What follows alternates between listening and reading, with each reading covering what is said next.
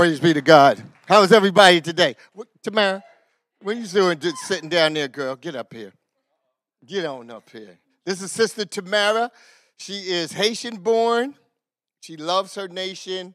And because of her love for her nation, we are able to allow God to use us to do some miracles, some amazing things. Just to backdrop on what Josh was saying, years ago, Pastor Cordeaux had healed me. The Lord used him to heal me years ago when he was over there on 32. And, so if you do, we got to believe in it. See, a lot of times we don't understand when Jesus said about faith. When he said, your faith has made you whole. Our faith in believing in God, all right, should surpass everything else. That's why we don't see it regularly, because we truly don't believe. And Jesus challenged his disciples, and even this evil and perverse generation, how long I'm going to be with you until you believe that I am the one. I came to heal you. I came to set you free, okay? So your faith level has to go up to that, yes, I'm going to be healed. And I was a product of that. So please, come out. Bring your friends. Bring your family. Okay? We're not trying to be this big church that just does it, because it's the body of Christ. And what happens is once you become the healer, once you get healed, you become the healer. Okay, I was delivered from drugs, cocaine, and all that. Once I became delivered, now I am now a deliverer. When I lay hands on people, boom. They become delivered, all right? That's what this thing is all about. The Genesis principle is about reproducing after your own kind. Whatever God did for you, you could do for somebody else. And that's for everybody. You are part of the greater works. That's how Jesus does it. And he does it with each and every one of us in our special giftings and anointings and, and everything that we, that we do. So please, come out, bring your friends, bring your family, all right? God will do amazing things, but come with an expectation. A lot of times we come to church and we don't expect nothing. You got to come with an expectation that God is going to do exactly what he said he's going to do according to this word. This is what we live by. Amen?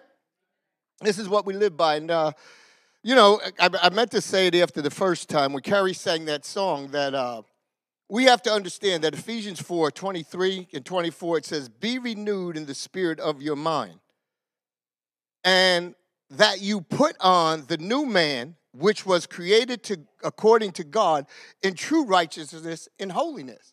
When you put on the Lord Jesus Christ, you got to renew your mind. It doesn't matter what you did before when you said yes to Jesus. The blood of Jesus has cleansed you, made you whole, brand new person. Paul said, if anybody be in Christ, he's a new creation. Old things have passed away. And listen, all things have become new. But we have to understand the holiness of God. God's separated from sin, evil, and anything else that's contrary to what this word says about it, and so are you. That's why you got to renew your mind. I'm not that old person I used to be. This is who I am. I have been created according to God in true righteousness and holiness. That's your identification. You got to learn to identify what God says about you and not what man says about you. Amen? Because once you identify with what God is saying about you, that's when your life is going to change. That's when you stop trying, okay, to fight that sin nature, because you understand that's not who I am. So I ain't even got to mess with you, because that's not who I am. This is who I am. This is what I've been created to be from the very beginning until the enemy got in there and we yielded to him. When Adam said yes, all of us got that yes to temptation, sin, and whatever. But thanks be to God that we are righteous now in him. Amen? Come on, say, I am the righteousness of God in Christ Jesus our Lord.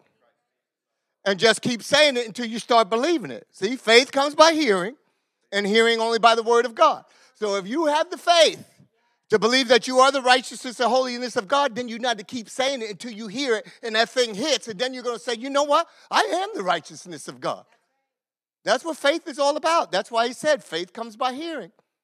Sometimes you don't get it the first shot out. That's why you got to keep meditating. You got to keep saying it. You got to keep saying it. By his stripes I am healed. You still might have a pain in your leg, but by his stripes I am healed. And sooner or later you're going to be, can't touch that. Yeah. All right. Well, this is Sister Tamara, who I had the pleasure to go to Haiti and travel for eight days with this woman. She's an amazing, amazing woman of God. Please get to know her. She's very quiet until she gets on the mission field. And like I said, she has a little Maria in her. That's a private joke between me and Elaine. Okay? But she's an amazing woman. Her heart for Haiti, her heart for her people, and she comes from a lineage of a family of believers in the midst of extreme poverty and everything else. Her great-great-grandmother, who she, told me the story that she had a radio and that you couldn't touch that radio. It was on a Christian station. Or grandma would take you behind the woodshed and put something on, a little act right on you, And so she told me about the legacy, but, thinking about that legacy, I remember when Paul told Timothy, he said, what was in your grandmother your grandmother Lois and your mother Eunice, it's in you. If you come from a godly heritage, you got to understand that's in you. Sometimes we say, well, I can't be like my grandma. I can't be. Yes, you can, because it's in there. It's like Prego, the spaghetti. It's in there. Spaghetti sauce, it's in there.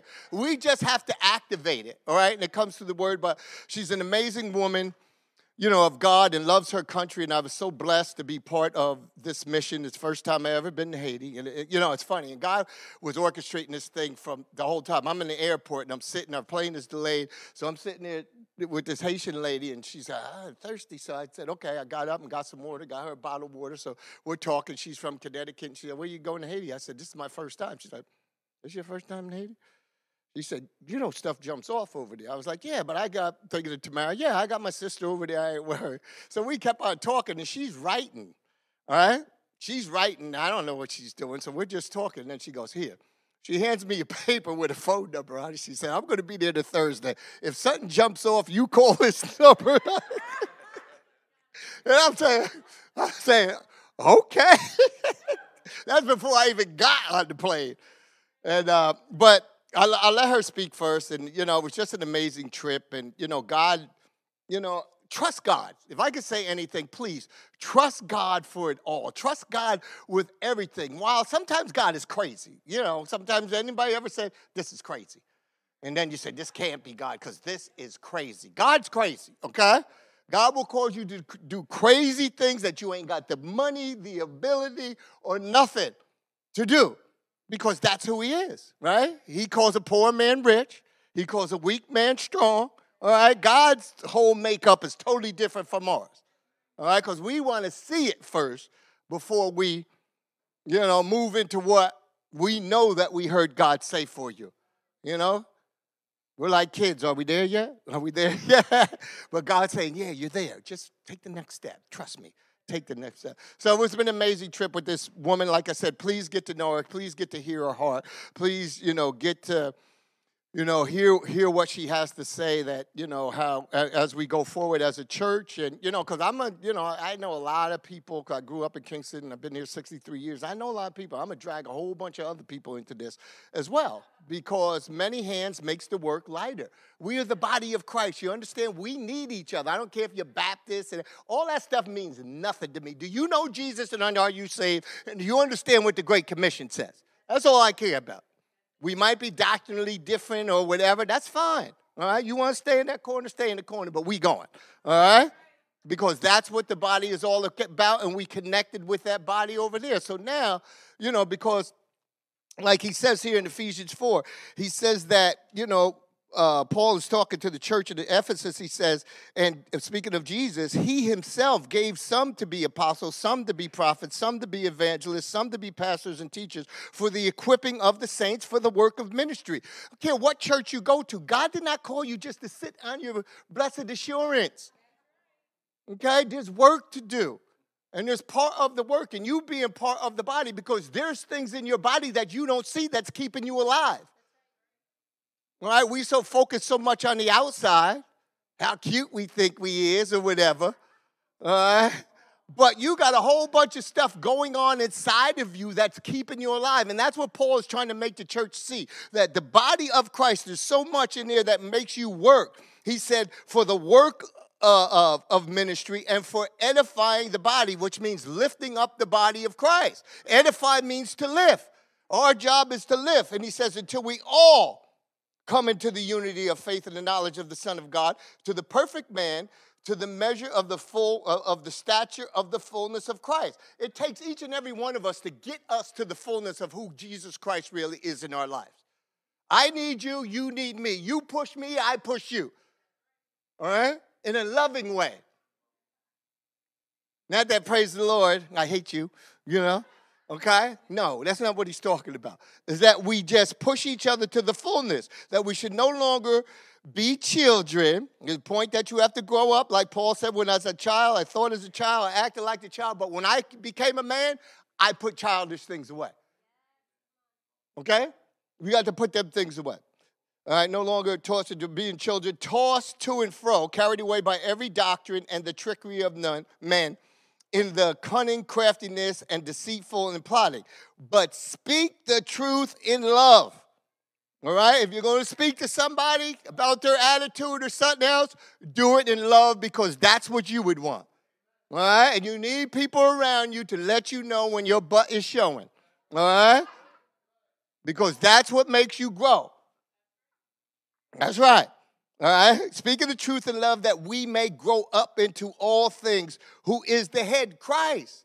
As we grow up, we're growing up more to look, act, and talk just like Jesus. But we need people to lift us up for that. All right? We need people to come alongside of us. And then he says, from whom the whole body is joined and knit together by what every joint supplies, according to the effective working by which every part does its share, causes growth of the body for the edifying of itself in love. We just had an amazing trip where we caused the body, part of the body to come together. The part of Kingsfire, the part of the Haiti pastors and everything else to come together. We're connecting the body together. We need each other. The reason why the enemy wins, because we're all separated. But we're all going through the same thing. We're stronger together than we are apart. You understand that? We might worship different, we might praise different, we might do all that different stuff. That's true. But we need each other to be a body. All right? Just think how you're trying to run or something, you throw your leg over there or something. You're not going to be too effective. Why? Because your leg's over there. You're like the scarecrow in the Wizard of Oz, over here, over there. All right? Until all of us are put together, we're never going to impact the world the way Christ wants to, and we're never going to allow the gifts of the ministry we're talking about to flow through us, because the Bible says that Psalms 133, how good and pleasant it is when men dwell together in unity. Then it goes on to say, that's where God commands the blessing. God commands the blessing when there's unity. And a lot of people wonder why I'm not blessed. Well, you're not in unity with nobody. You're not even in unity with your husband or your wife. Your kids are nothing. So why should you expect the blessing when the word clearly tells us that when it, how good and pleasant it is when we dwell together. Amen? All right, so enough of me. Okay? Come on, sis. Go ahead, say what you're going to say. Good morning. It is with great joy that I'm here today. I thank God for taking us to Haiti and bringing us back safely. My name is Tamara, as Pastor Don said. Eliza. No. So I'm not a loudspeaker, and as Pastor Don says, I usually sit in the back. I'm very quiet, but once I open my mouth, I guess. But yeah, we had a wonderful time. I'd say beyond wonderful time in Haiti. For the little time we were there, it was so much work that was done, and each day that we did something, well, not us, God did something, and we thought, wow, that was an awesome day. And, he had something even greater the next day for us to do. And that was amazing, the way the mission impacted the lives over there in Haiti. First of all, we want to thank you all who helped us, whether it was through prayer, whether it was donations, however, we couldn't have done it without you. So we want to thank you, and we want you to give yourselves a round of applause because you deserve it. So,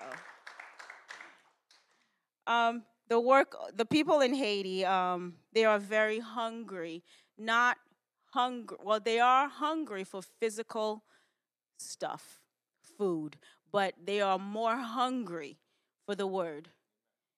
We were able to minister to a group of pastors that we had a conference with, and what just blew me away was the young people there. We were just expecting older people, but the young people there and how hungry they were to learn the word of God, and they were asking us to come back. Not only to come back, they wanted us to bring materials in Creole so they can have to take with them to teach others. And God allowed us to visit three prisons. We were able to speak the word of God in those prisons, although there were some obstacles, but we had a spirit of overcoming, and God just made everything happen, opened all the doors, and we were able to share God's love, the message with these prisoners, and we had a few prisoners that gave their lives to Christ. Yes.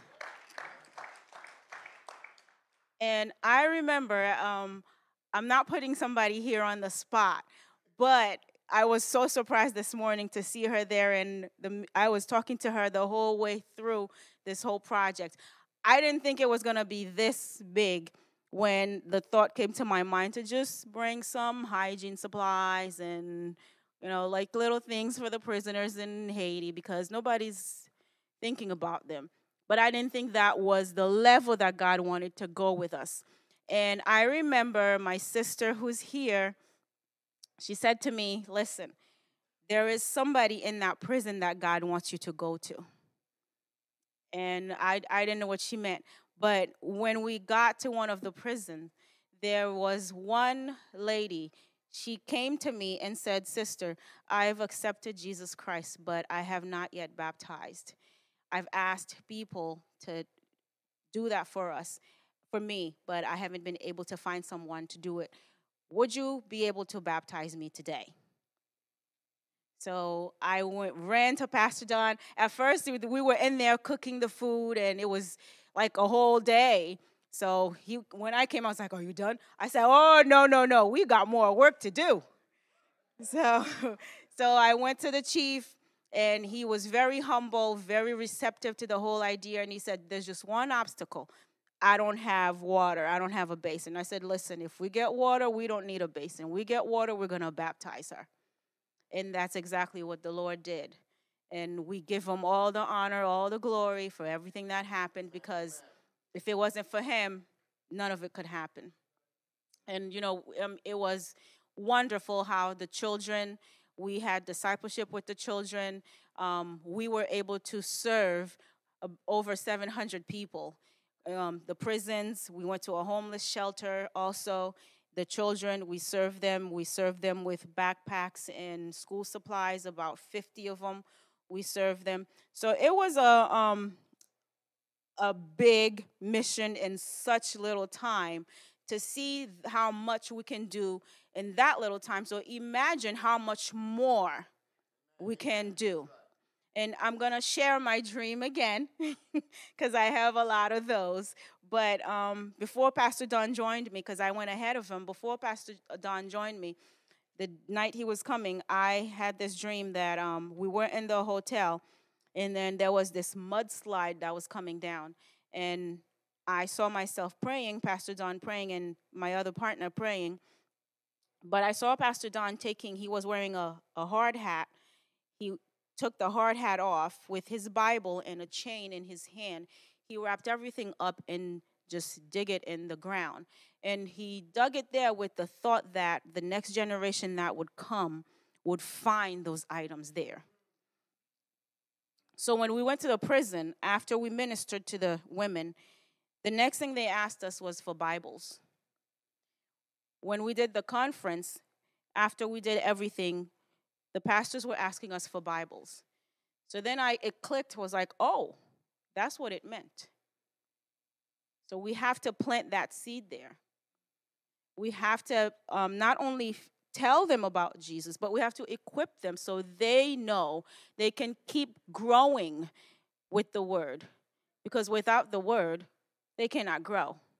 We can keep telling them, but they also need materials to keep them growing.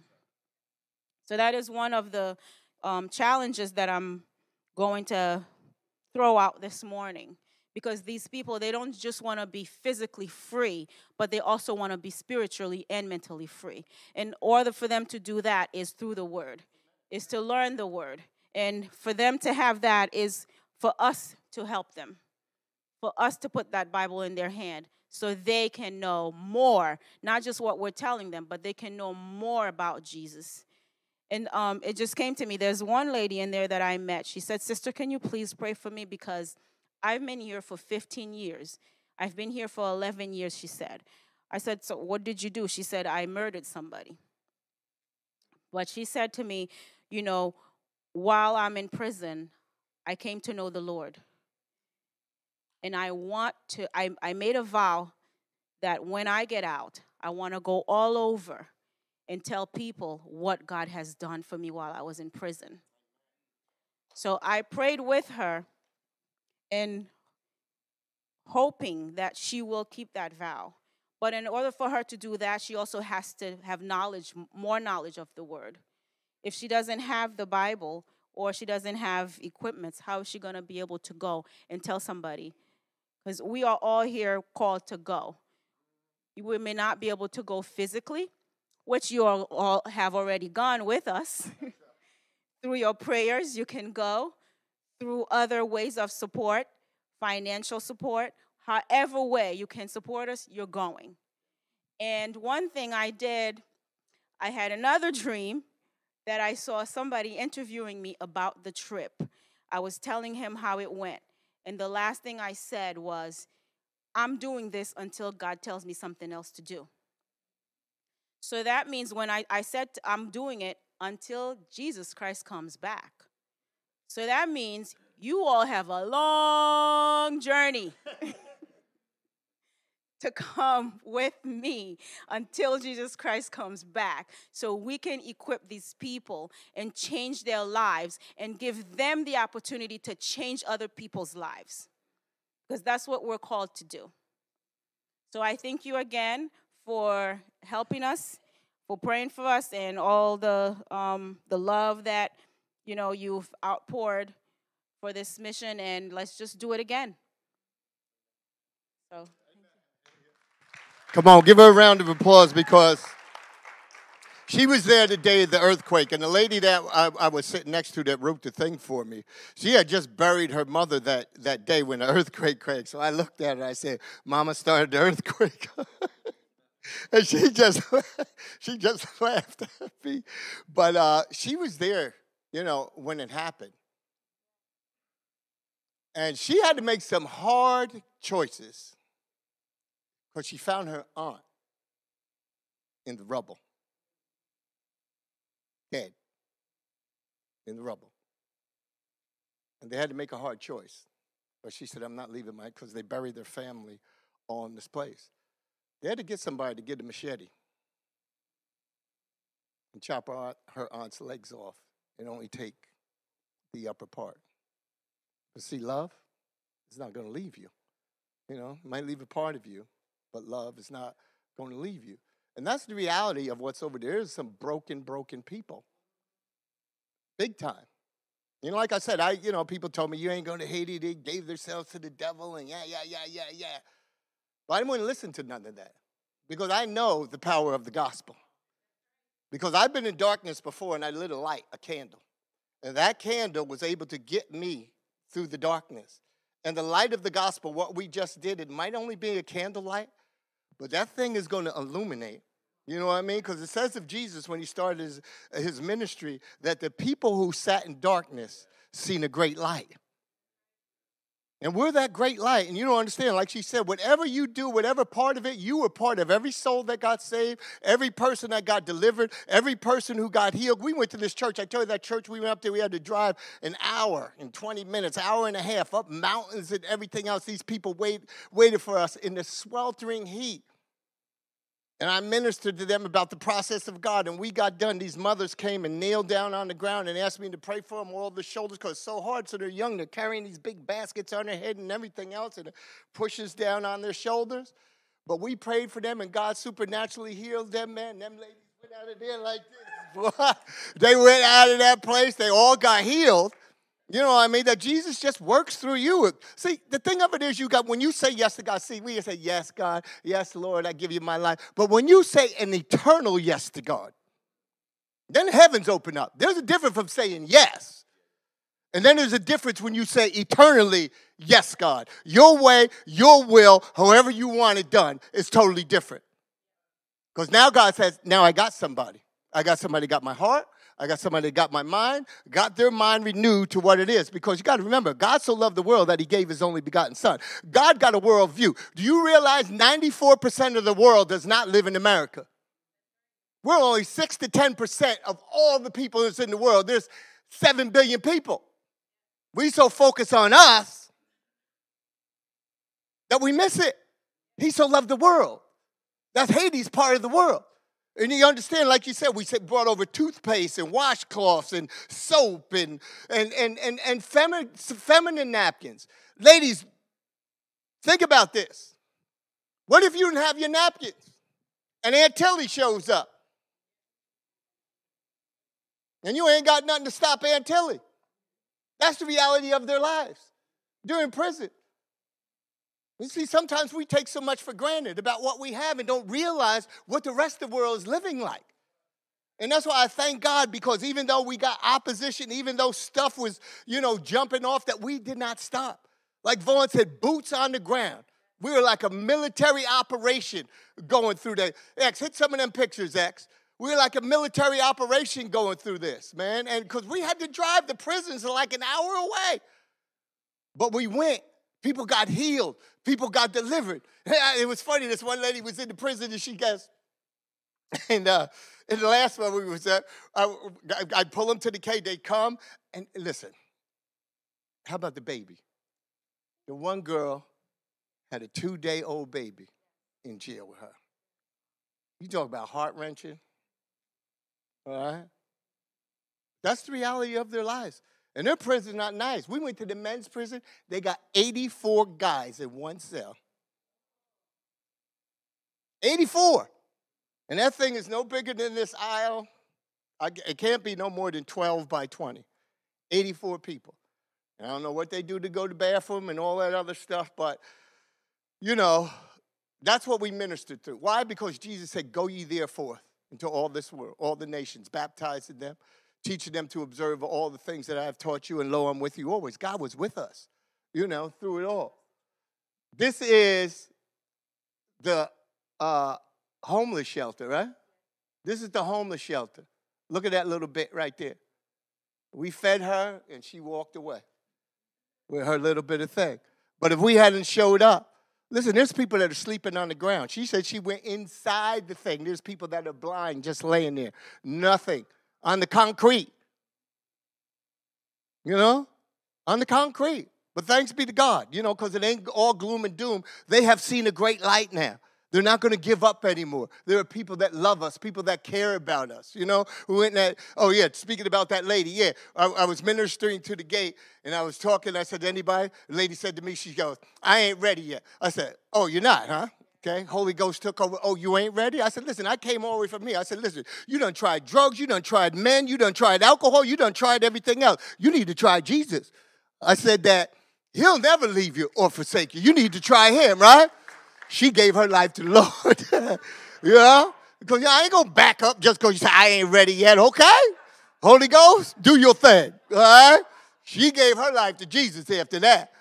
But it was such an amazing trip. Like I said that, we didn't let nothing stop us. And like I was talking about the unity of the faith, that no matter what happened, we never had one argument between the team because we knew what the mission is. See, once you understand the mission, all the fleshly stuff gets out the way.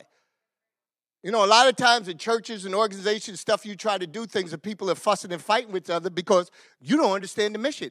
You don't understand that you didn't deserve the cross, all right?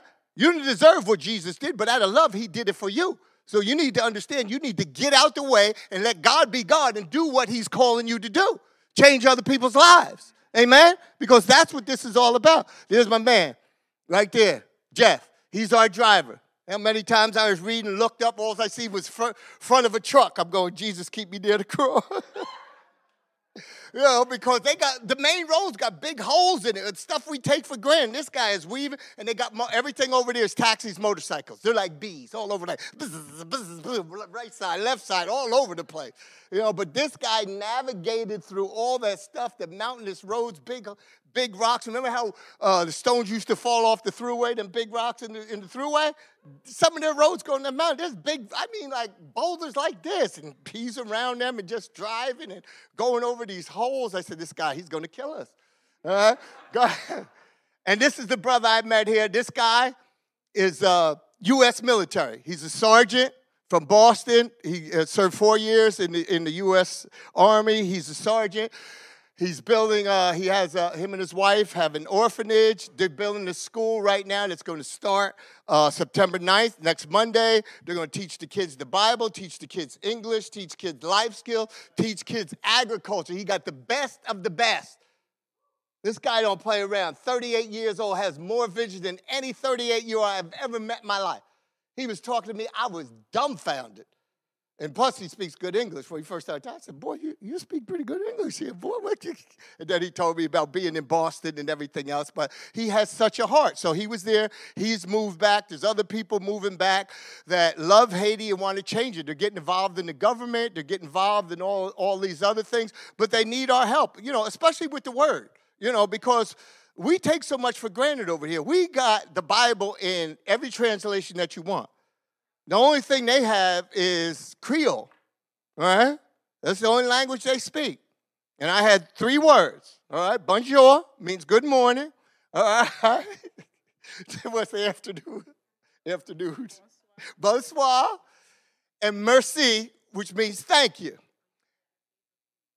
Oh, yeah. And after that, they looking at me crazy, and I'm looking at them crazy, because that's the end of the conversation. Okay? Because I don't know what you're saying, and you don't know what I'm saying. Her little nephew, Wilder, he's a character. He said, oh, I love English. I love English. And then when she wasn't around, I say something to Wilder. He goes, I don't understand. So I said, Wilder, I thought you said you love English. So we had the good and the bad of that. And these are the children, all right? They got 50 backpacks. You see the backpacks? And she fed all 50. How this woman does this is remarkable. She had everything. These backpacks were at the hotel. She's putting crayons in for the little kids, pencils, pencil sharpeners, everything. And I'm just looking at her like, how do you do this? She's like on a secret mission by herself with the mission. All right? Go ahead to the next one. Next. Oh, yeah, this is the church. This is the church that they waited, I don't know how long for us to get there. Look how many babies and kids. All right, go ahead to the next one next. Go ahead. That's the same church. And somehow, some way, we're going to help. This is the guy that's got the school. He said, I'm not going to have it just like any old thing. See the urinals and everything else? This guy's top-notch, man. Top-notch guy, all right? Everything is going to be up to par. Go ahead. Look, there's one room. Keep going. There's another room, a different color for every age. Go ahead. Go ahead. We already seen that. We're going to make some money. This is her uncle's church. Her uncle just passed away a few months ago. I remember when she left here to go back for her uncle's funeral and stuff. So I ministered at that church. That was the last church. I did 3 churches in that one day. After we went an hour and a half, come back an hour and a half, and, whatever. And we ministered at their church, outside church. They love the Lord just like we love the Lord. Praise the Lord. They just victim of circumstances or whatever. Go ahead. All right. Now look at the little guy. That's my man right there. These are the kids that are in the village where Tamara's family, they all live together, where Grandma used to be. Great-great-grandma's house is still there, and the cousins and everybody built on the same land. They bury everybody on the same land. But that little guy, when we'd pull up on there, because that was our headquarters and get all the food and everything else, and I'd say, bonsoir. He'd be the first one running over to me, that little guy. He's a funny little guy. Go ahead. And there, this is her aunts. Remember I said boots on the ground, right? These ladies cooked all the food for them 700 people. We're going to that prison where we had to go in and they had to cook the food. They're sitting on the food. All the chicken and all that other stuff is up under there that they're sitting on. Now, they drove. We had to go an hour or something up and down these mountains, around this, and but they were the cooks there. Go ahead, X. That's the prison. That's the last one. Go ahead. Here's the kids again. Go ahead. Here's my man. All right, that's it. Huh? Oh, yeah, you got that baptism video, X? Go ahead, bro. Because that was it. That was the climax. Like I said, it's hot. All right, and we done gave out everything, and the toothpaste and the washcloths and packets. Like I said, this is an amazing woman. She involved everybody, took her nephews and everything. They're sitting on the ground putting all the stuff together into Ziploc bags, so we gave them to the women, individually. Almost 700 of them. We touched Haiti like unbelievable. Even the CEOs in them were looking at the items that were in there. They're saying, do you see what these people are giving away? Because they got brand X. We come over there with Colgate and Scope and, everything else, and Crest and all types of deodorant. The girls, they knew the difference. I want that one. They knew the difference. But for them to buy that, they would never, it's in their store. They could never buy it. You talk about extreme poverty. Extreme poverty. Go ahead, X. Show that video. Okay. All right. Okay. Oh, yeah. Here's the baptism. You ready? Yeah, I'm ready. Go ahead. Carole, selon la foi, nous baptisons dans notre terre. Non, Et Saint-Esprit. OK? Amen. Hallelujah. See, the gospel don't stop. There might be human limitations, but what did Jesus say? Go into all nations, making disciples, baptizing them. It's all part of the process. Because water baptism brings the spiritual baptism. We have to follow the ingredients. I always tell people, if you go to the store and you get one of them boxes of Betty Crocker, and you want your cake to look what's on that box, you better follow every one of them directions. And don't call Betty Crocker, because they're going to say, did you follow the directions? And when you said eggs, I didn't know eggs. Well, you didn't read it.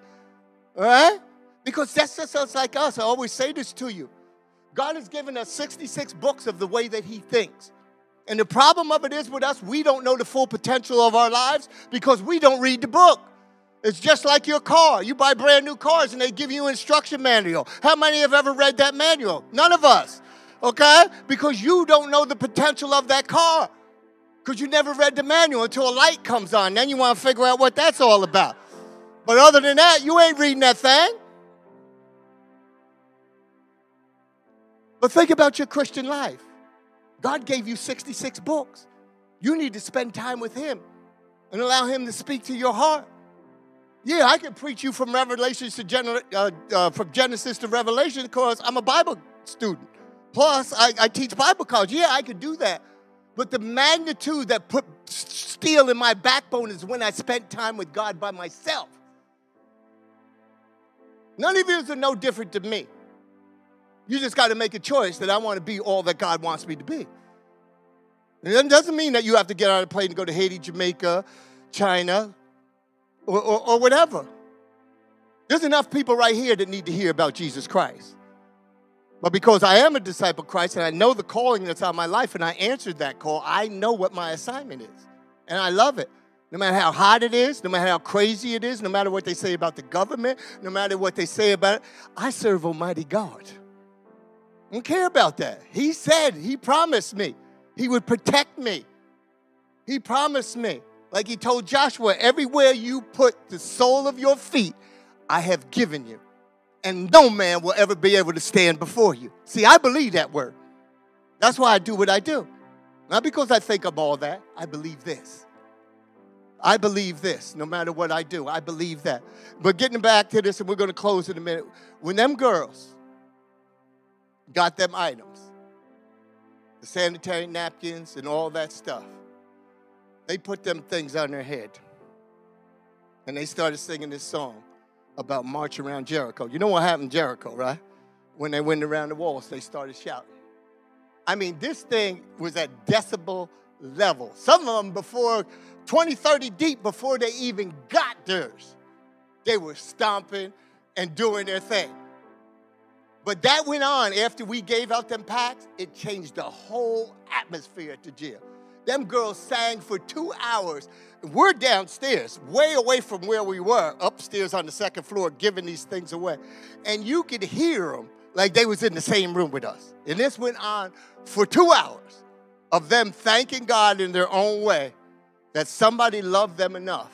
And I told them, when I ministered to them girls, I told them, listen, my purpose was to get on a plane, leave New York, come into this jail for you. Why? Because I love you. But guess what? I know somebody that loves you a whole lot more than I could ever love you. And when I told them my testimony about prison and everything else, they were flying up to the gates. The guys were flying up to the gates. Because I told them, the God that did it for me wants to do it for you. He's no respecter of person. If he did it for me, he'll do it for you. Amen? Because that's what this is all about. But all of you are involved.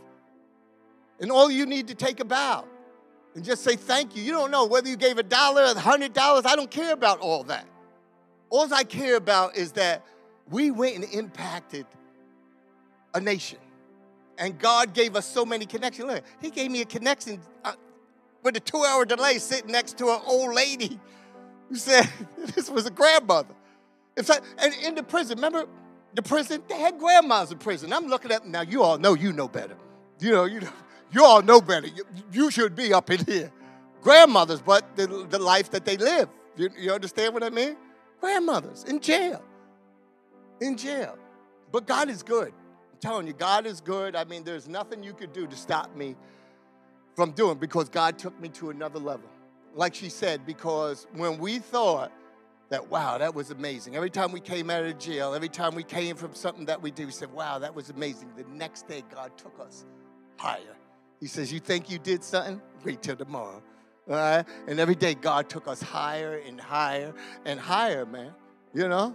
It's just amazing. I'm just so grateful. And as I was saying, I told Paul Panessa came and picked me up. And when we hit the traffic circle there in Kingston, I'm looking at Domino's Pizza and something that the Lord just dropped in my spirit. Said, we'd have 2 services.